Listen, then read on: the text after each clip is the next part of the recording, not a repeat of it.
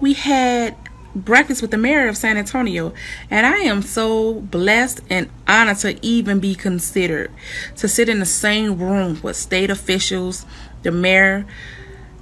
I mean, the feeling is so, I feel accomplished. And what I mean by accomplished, I feel accomplished in what I do within my business. Who would have thought that you can get so much fulfilling in childcare? That childcare now is really being considered a real business.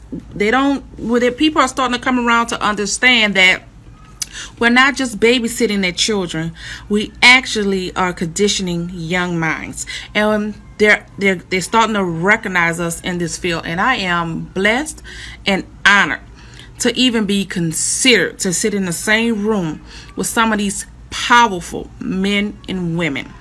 And with that being said, to even be honored to get an award for one of the best top 3 child cares located in San Antonio, Texas. That is a great accomplishment across the board. And if I can do it, guys, you can do it too. So today's topic will be, what makes an award-winning child care? Well, let's go down the list. Some of my accomplishments within the business is the fact that I do give back to the community. I do go out in the community and I service the community needs. So I used to be open at 5 a.m. It wasn't a need anymore, so now we open at 6 and we close at 9. We're open up on Saturdays.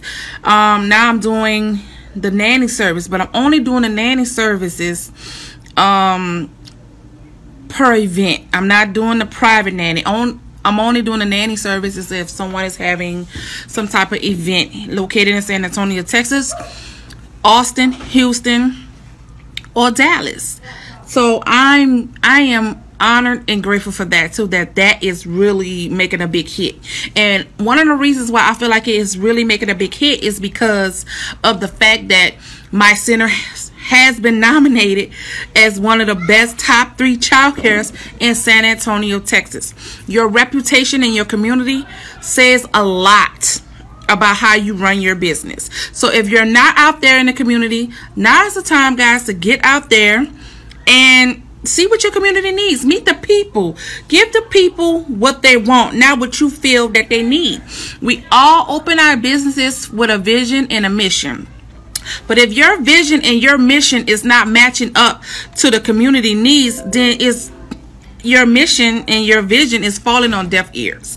That's just my opinion, and I find it to be true in my community. I also wanted to talk to you guys about hiring towards your personality. I have a flamboyant personality, so when I hire my director or an assistant, I do not want the same type of personality, because I find that we bump heads. I actually like to find someone that has a more calm spirit, because they balance me out. I need someone that's detailed, because although I am detailed, I need someone to help keep me on track, because my hands are doing so many things and my mind is going a million miles a minute. So I need someone to help balance me, keeping me on track. So if you are already on track, but you're not bringing in a clientele, you may need somebody with a flamboyant personality like myself to be at your office. I hire the opposite of my personality, because basically what I'm doing is I'm filling the void of things that I'm lacking. Okay? So another thing that helps makes me an award-winning child care, guys, is that not only do I serve the community, I do a lot of marketing and branding. And if anyone ever tells you that marketing and branding is not an important piece of the puzzle within any business, they're not telling you the truth. How I market myself in this business with the childcare coaching and my childcare businesses, matter of fact, any business that I'm operating, I market myself. Let's face it, we have a lot of people that do the same thing in our industry. We have a lot of child care coaches. We have a lot of child cares that's in our neighborhood. We all market the same thing. So when you have potential clientele that's coming in to look at you, they want to know, well, if you're offering the same thing as the daycare down the street, or if you're offering the same thing as the child care coach in another state, why should I choose you when y'all practically doing the same thing? So then you have clientele choosing off of personality. So everything is recycled. No one has done anything first. It's all about how you package it and how you present it to your potential clients. So I don't want to keep this video this long. I'm actually going over 5 minutes. But if anybody have any questions, or you need any coaching, you need any advice, or you need someone to help market and brand your business, I am go-to girl.